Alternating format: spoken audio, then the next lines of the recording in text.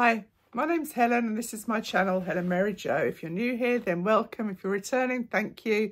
And if you're a Hell's Bell, hello. I don't normally look like this. So a couple of people lately, I think it's a bit squiff, hang on, just...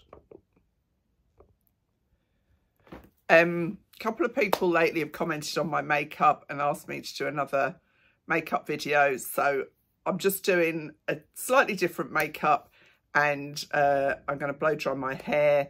So if that doesn't interest you, that's absolutely fine. I just thought as I was doing it, I would film it. So I've used my LED mask that I've been using regularly. And I think it's definitely helping my skin. Very hard to judge on yourself, isn't it, really? But yeah, I think it's looking pretty good. I've got another gadget to show you, which is really advanced technology. So that's going to be really interesting to see how that looks. I put my Eyelash cream on, and I'm not going to be doing like a fancy makeup because I am just at home today. I'm travelling up to London later on today to stay over before I go to Westfield tomorrow for my Bravissimo collaboration that I'm really looking forward to, actually, because I'm taking my sister. I'm not taking her, I'm meeting her there. She's a grown woman. And Kathy, her name is, and we are going to get, well, I've been fitted, so I guess I'll just be choosing a bra and Kathy will be fitted for a bra. On the back of what I did last time. So that's really exciting. And other than that, I'm just going to quickly apply my makeup. I'm not an expert. I'm not claiming to be an expert. I've just worn makeup all my life. I'm 65, nearly 66, and I enjoy it. So, you know, that's all. So my brushes need cleaning before anyone tells me that, I know. So I use a flat-headed foundation brush. And what I've been using just recently, because my Dior is slightly too dark at the moment because my skin hasn't had any sun. And so I've been using this Boreon BB cream, which I love. Nadine Baggett, if you watch her at all, this is one of her favourite brands. And I've got this in the shade Doré. And I had a little tube of it, and I've invested in the larger jar because the cost per mil is so much better if you buy the bigger tube. So that's all I put on the brush. That's loads in actual fact. I'm just going to pop a hairband on so I don't, that's the only thing with having grey/white/blonde hair, is if you get any makeup on it. So the first thing I do is just kind of stipple it on just lightly all over my face. I'm just going to move this mirror so that I can see what I'm doing, and then I just blend it all in. And yeah, I love watching makeup videos on YouTube personally. It's just something that I've always enjoyed. I love watching, you know, the makeup that people are wearing on the TV. It just fascinates me. I just think you can get so many different looks with it. Just blend that down to my neck. I'm not using a concealer or anything, or contouring or any of that jazz, because that's high days and holidays, and I'm just no one's seeing me but me and my daughter later. So yeah, so that's all nicely blended in.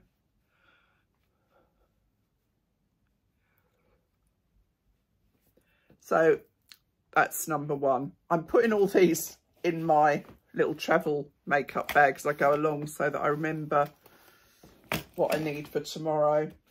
And then I am going to use my NARS blusher in the Orgasm hue. Look how much I've used, so I must like it, mustn't I?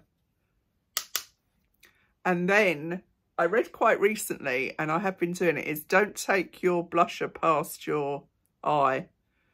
Apparently,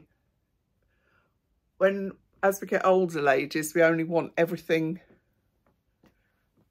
up.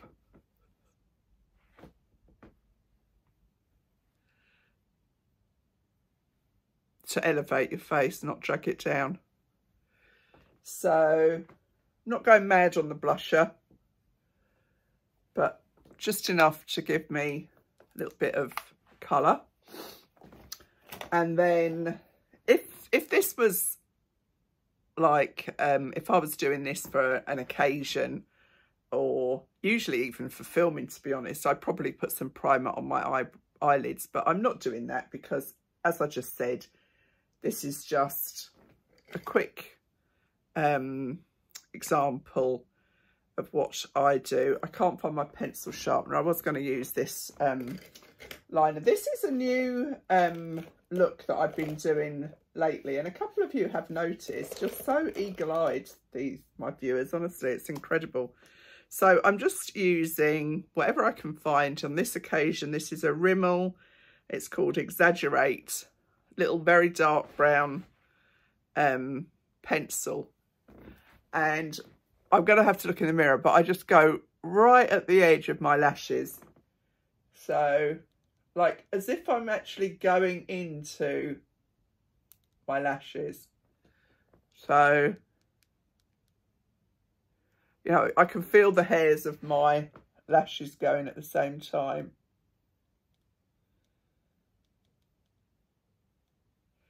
So just to give the edge of my eye that definition, and it makes your eyelashes look thicker too.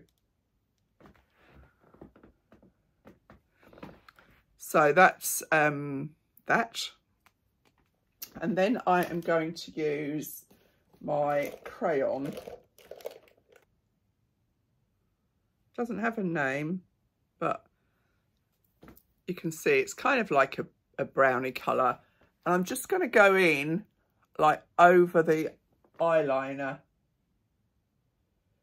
So just kind of smudging it into the edge of my eye.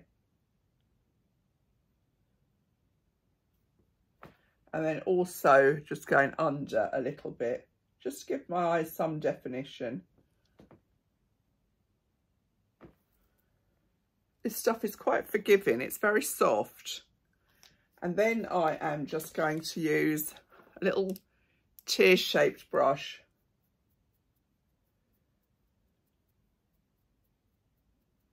Just to blend that in.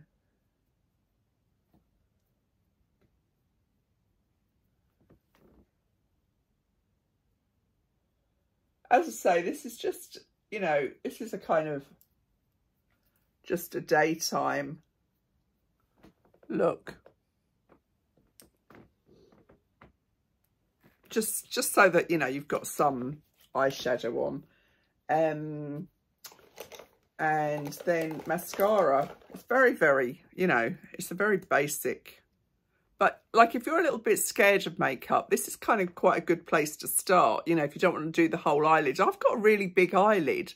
And sometimes that can be a bit, you know, you think, oh, God, this is, like, too much. Because if I just cover my whole lid, which I do, if I'm doing a smoky eye or whatever. But it's a lot of, you know, it's a lot of shadow.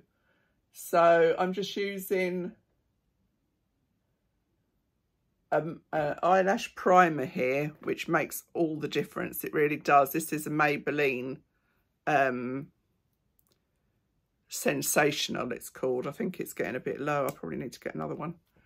But you can see it really is a good base for your mascara. While that's drying, I would just do my eyebrows. Now, if I was just normally at home, I probably wouldn't. But I've got this iconic pen, which I think I've shown you before. It's got two parts. So it's got one end a brush, one end a little pencil. It's got a little spoolie there, and then there's gel in this one. So I'm gonna brush my eyebrows up, like a lot of me needs doing, if you know what I mean. Like my eyebrows need shaping, my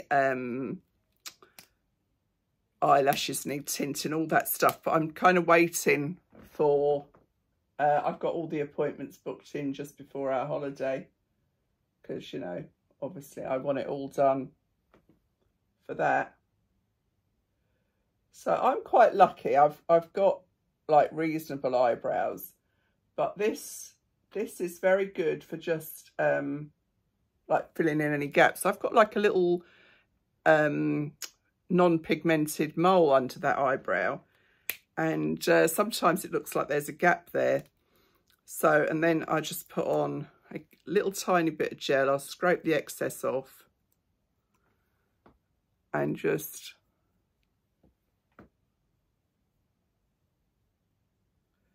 having decent brows, you know, whether they're, I've had them microbladed before, I tint them, but, you know, it does make a huge difference to your frame of your face if you have eyebrows. And that whole thing is that they're cousins, not twins. So, you know, they should not be identical. And then this is a MAC Magic Extension mascara that I've nearly got to the end of now.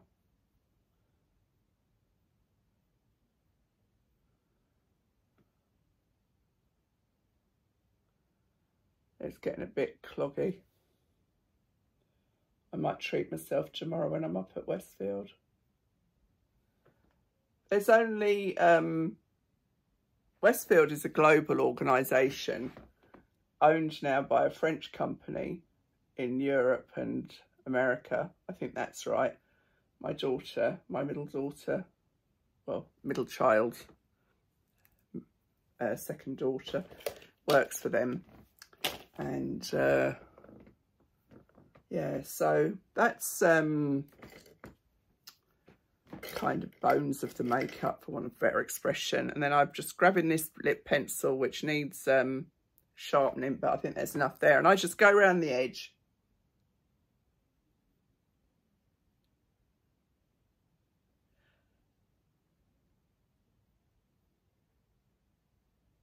So just go around the edge lightly. I do actually do this every day because I find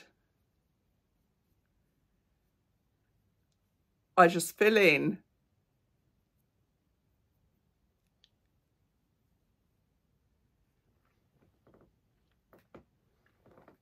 by just filling that in. I do end up with some colour on my lips all day. Now I just need to find a lipstick that can go with this. Oh, this is a nice one. This is a MAC one called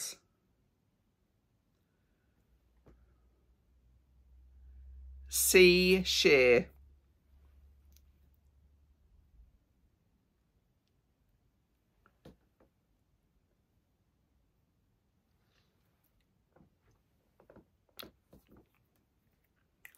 So that's my makeup.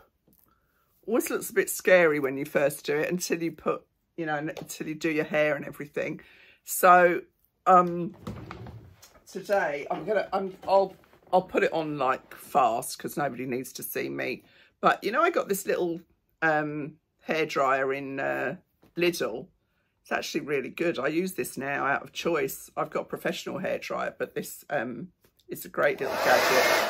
It's really powerful. It's got a cold spray, cold button, and it was only $14.99. I'm not sure if you can get them still, but if they come back into Lidl and you can get one, I'd say it's great because that's what I'm taking on holiday.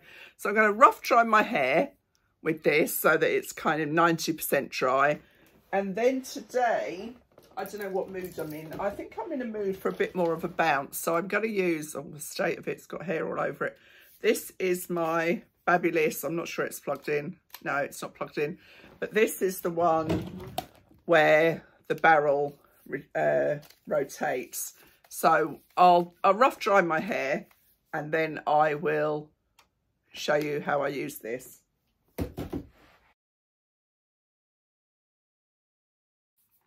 Right, that's my hair rough dried. I'm just going to pop a little bit of this GHD Heat Protect on, just a spritz.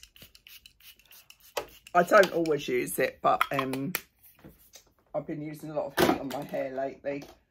And I am also going to use, where is it? So this is Persian Reed Hair Wonder Balm, because my hair looks a bit flyaway. So I've got very coarse, very thick hair, so I can probably get away with a bit more. You know, the thing with these products is you just have to try them and see what works for you. So I'm plagued with all these baby hairs coming through at the moment. The amount of hair that's falling out of my head, I'm amazed I've got any hair. And I'm just going to,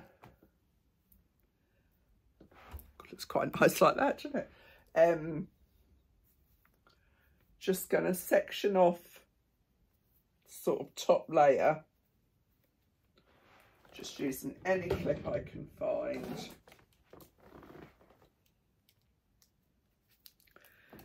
And then I am going to use this Babyliss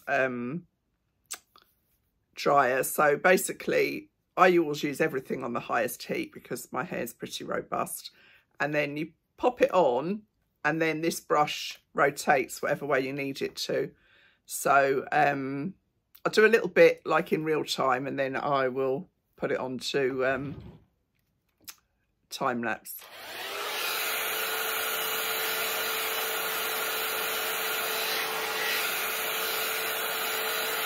This will give you, you know, this can give you a really bouncy blow dry. If that's what you're looking for, you will get a bouncy blow dry. I think these are marvellous, these brushes. I'm just going to do the front before it gets too dry. And then once I've got it kind of dry, if I really want the curl to hold, I will just let it cool down like this. Sometimes I'll put a roller in if I'm in the mood, if it's, you know, really special. But otherwise, just do this. It's still quite warm. You have to be patient with this stuff. I'm really not patient at all, as my kids will testify. So that's got kind of a good wave to it. So I'm just kind of do it like that so it kind of sets. Then I go around and do the back.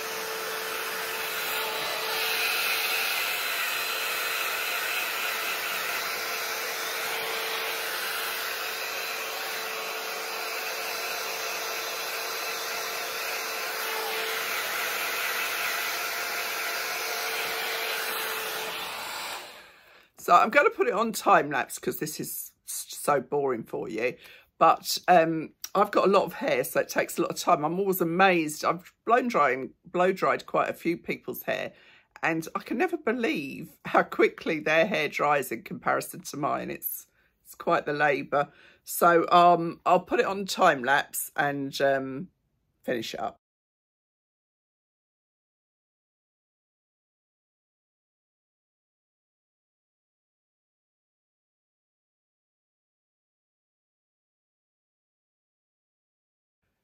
So you can see that this gadget is absolutely, if you haven't used one before and you've got medium, I wouldn't say really long hair. My daughter Grace, it doesn't work for her hair. She's got incredibly thick long hair sort of down to here, and it just isn't powerful enough. She just blow dries it and then uses straighteners to get a wave. She's really brilliant with her hair actually. So that's kind of it. That looks all right, doesn't it?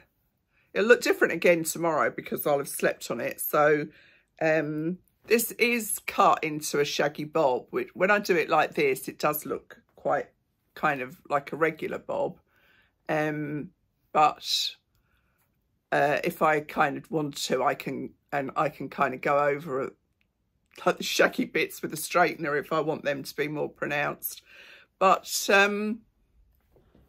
yeah. Looks all right.